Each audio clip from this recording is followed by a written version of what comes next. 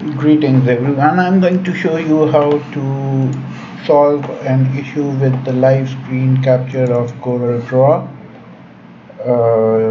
live screen capture, and this is for the Corel VideoStudios. Now if you click record, you get this error, prepare record failed 0. In order to solve it, you just need to go to the settings and disable the system audio, and that's all you need to do, and it starts working. It's as simple, okay? And when you click stop, and it all goes well. I hope you enjoyed. If I find anything new, I'll update it. Thank you.